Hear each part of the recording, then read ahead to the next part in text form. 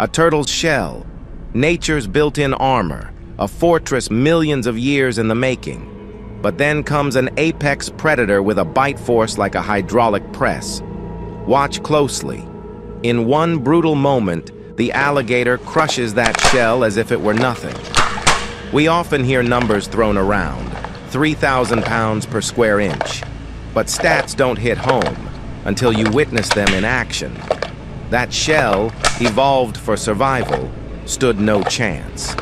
The alligator's jaws snapped down with bone-crushing power, and the noise alone is enough to make your spine tingle.